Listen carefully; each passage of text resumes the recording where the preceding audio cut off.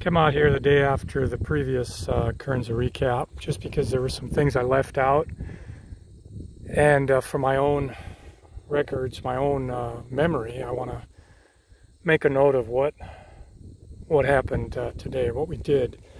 I didn't show a sample of the Kernza grain yesterday, but this is what we've got after it's gone through the combine again.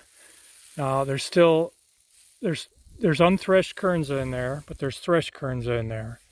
And by volume, we have probably 60 to 70% of what we had before. So that grain cart up there was 2/3 full, and this was about as full as it is now, a little less, or a little more full than it was. So we ran all this through on different settings, primarily to get it to flow, and it'll flow now. Before there was some bridging, a little bit like silage. The settings, I'll go over them again, but basically the concave was at 2 millimeters. This is a Deere 9560 STS combine, rotary. The rotor speed was, I believe, 900. The fan, I had the slow fan speed pulley. I bought that and I had that installed on there. So my fan speed is 300 CFM. Then the Chaffer, the top one, I closed that down to about 6 or 7, and the bottom one is at 1. And the material that was blowing out the back yesterday, I looked at it closer, and there really wasn't a whole lot of threshed grain in there. There was mostly pods that were cracked open. So I'm happy with that. Well, I'm going to have to live with that, because really the bottom line is this stuff has to flow through a 6-inch auger so that the seed cleaner can do his job.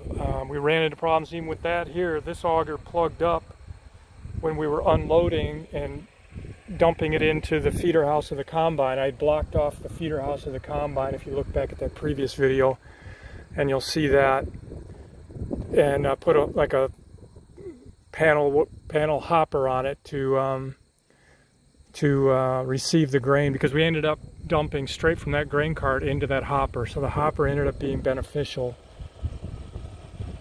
This is the equipment we've got. I mean, I'm not set up to grow this stuff. So what's going to happen now, I'll put one of those B&M screw-in aerators in this seed tender, this gravity box.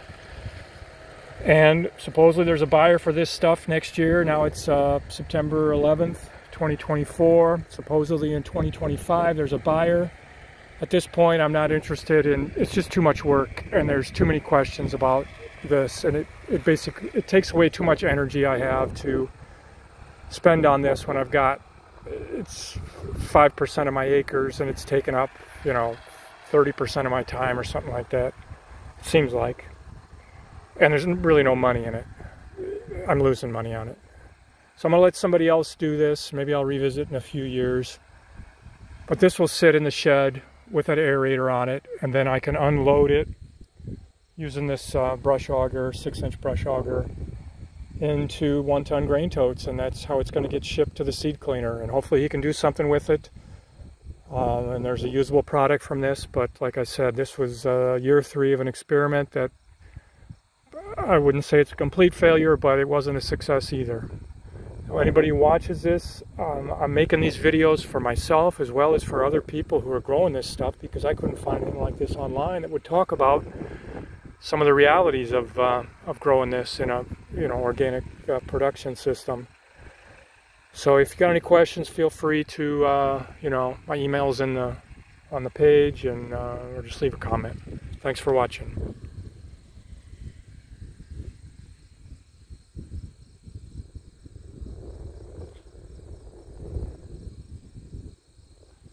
Well, the beans are a couple weeks away. Looks like there's weeds out there, but my beans look really good. That was this year's hit, so far anyway. Fingers crossed.